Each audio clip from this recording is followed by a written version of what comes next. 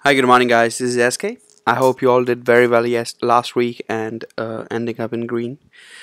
So we are in the second week of the month, and this is very important day of the month, Monday.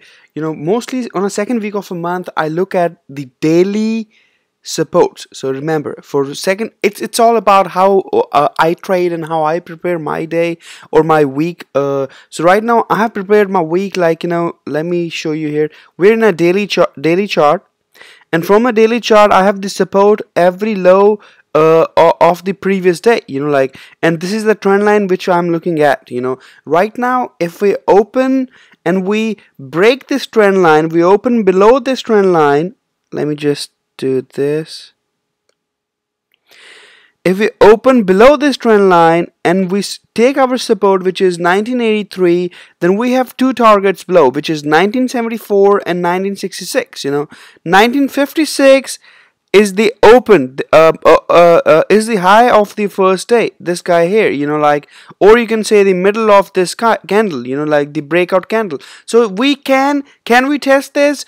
I mean, there are two targets. There's one, this blue line, which is still we haven't tested, and there is the other one is this 956. Either we can test this, we have targets below, we can go in a trading range here and test this. What happened here? Can you look at here, this candle, which was our Friday trading? We poke through this trend line. This is a breakout fail. We are a breakout fail and we are back in the same channel. But maybe sometimes this is the first attempt. Sometimes what happen is, once we try for the breakout, we fail. The next attempt, we're gonna take this away and we're gonna go for the next target. Right now I do the trading range target is 208 and 1983. There are chances that like we poke through 1983 today, and we go for a trading range here. Let me just, if we look at this chart here, right now the two very difficult resistances which are coming is 2008 and 217, which is here. We failed at 2008, which was our breakout point, and right now I think the pullback is due. We can get a pullback. Will I be shorting this pullback? I will short this pullback, not to swing trade, but definitely to scalp. A couple of points here and there. For overall bigger picture, we are long. We can test this thing here. Let me do the monthly here. This thing here.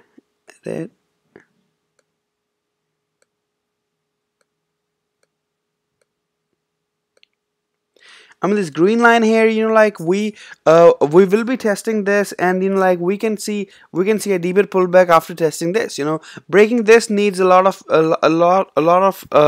buying here, which I do not think we can break through this and trade above all-time high as of now. There is one more trend line which is not as useful as of now, but I'm gonna share with you guys, and then we're gonna take this line out.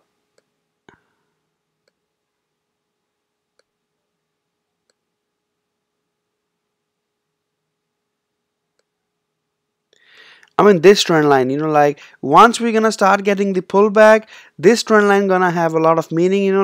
We're gonna look at this purple trend line and we're gonna look at this black trend line at that time. But as of now, let's not focus. Let's not have too many trend lines and try to get confused. This will be coming soon. So what I'm trying to say here is, there are many trend lines. I look at the bigger picture most of the time. So trend lines are our most important supports and resistances. We do not need any moving averages. We do not need any indicators. We do not need the crossover indicators or anything like that. We just need our trend lines and see how the price action reacts or acts over there during that range. Let's look at the 15-minute here. in a 15 minute, if you see, like these are the targets below which we have, and there it looks like, like we can take it 1983 today, and we can see 174, and then go for our next leg, like up, or see some kind of a trading range. A bigger trading range price action is 208 and 1983. What can happen here is we can look at a little bit of a price action, which is a trading range price action here, and we can poke through 1983, and we can poke through our this blue line sometime soon, and then go for the next leg up. As of now, I think we are looking at the pullback. Let me get the hourly. I mean, if you see the hourly chart, like we are making head and shoulder here, like inside this range, and there are chances that, we have poked through this. We failed very bad. It's a heavy profit taking. Right now, at the open, like there will be more, like more. What do you call the bear traders, like the short traders, which will be shorting the market, thinking that, we are near the high of the range, high of the trend line, whatever, and looking for there are targets which we have not seen from a long time, which are overdue. So, like we can see this blue line here, like which is a target which can take us to 1966 or something like that. So in a bigger picture, on a pullback mode, possibly people will be shorting. I will not short. I'll short for the scalp. I'm looking for any reason to buy and go for the next leg up as of now. But we do have targets below, and let's go to the monthly. I mean, over here, if you look at, like this was push 1, this is push 2, which is going down. We will be looking at the third one, and then gonna go for the leg up. Possibilities are that right now we can see 1 or 2 more bull days, and then the pullback will get. I'll short this market more closer we go. If we took this guy here, which is 2035, I'll start buying my put calls, put positions, like, and then start shorting the market over here, because we're gonna be at the high, and then I'm gonna look at the low of the range, or low of this guy here, low of the support, which is this guy here. So overall we are in we can get in a pullback mode very soon, like which can be either following week or the or the next week. Let's see here the 4-hour.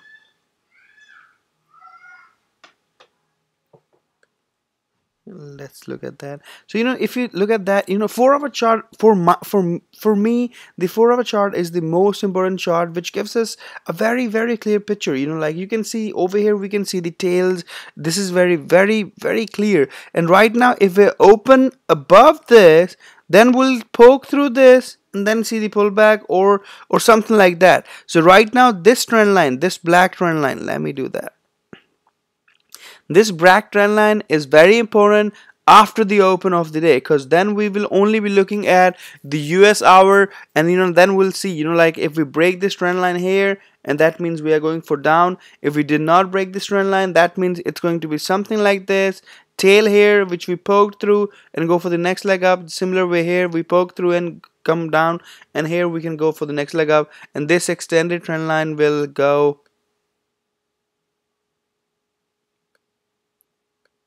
This is how it is, right now.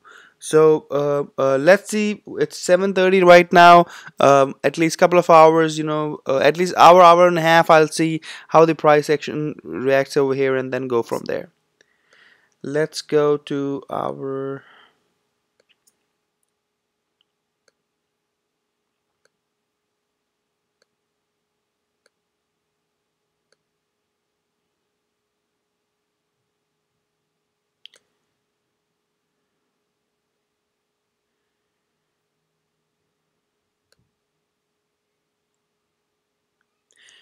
This target here, which is 1983, like we had it from here, this was like that the other day when I was trading, like, and we saw all these tails here, like this tail, this tail, this tail, this tail.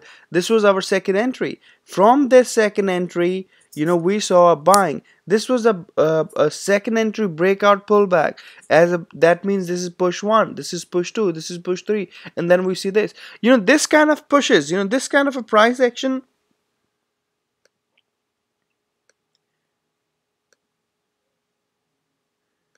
I mean, honestly, we are looking for this kind of a price action to make our living. We do not want to see this kind of a price action and then say, okay, now I think we are always in bull. We're always in bull trend, and let's see what happened. And you see this blue trend line. We have this blue trend line from way long, like at least from a week or week and a half, and we start trading around this price action, around this trend line for this area, and then we go ahead, we make our resistance here. We failed here, like bulls failed here, and then bulls failed here. This was a short for me, like this was from this candle here, the breakout from this blue line, this candle, this was a short for good 5 or 6 points, like this was a short, and this was a buy. You see we are getting tails here. This was a breakout. Let me draw a trend line for you. I mean, did I trade this? I did not. But like what I'm trying to share is that these kind of setups we look at every day, and like these are the trend lines which make a lot of meaning. That's why we have different kind of a trend lines. This is blue, this is red, the dots are different. Like this is black trend line. So we should have the overall bigger picture to look at the market, to understand the market, that how we are trading. Where this was the high of the channel. This was, for any reason, this was a buy, this was a buy, this was a buy, this was a buy, this was a buy with the stop at, this was a buy with the stop below. We poked through this. This was a short, then this becomes short. We might have lost some money here, but most of the times, 1 2 3 4 times we would have made good money, and this small loss would have given us a chance to short the market again. So basically, these trend lines, we need to make sure, we need to understand that how price is reacting or acting over there. Like we need to make money around these trend lines. Mostly whenever the price goes near the trend line, I buy. If it goes on the high of the trend line, I short. With the stop just couple of ticks above. Will I be wrong? Yes, there will be a time when the breakout will be successful and I will be wrong. But most of the times, like you see here, you see here, you see here, most of the times the traders win and they make most money. And in last trade, when they are wrong, they lose a little bit of a money, but they can still make a lot of money by buying all those pullbacks before.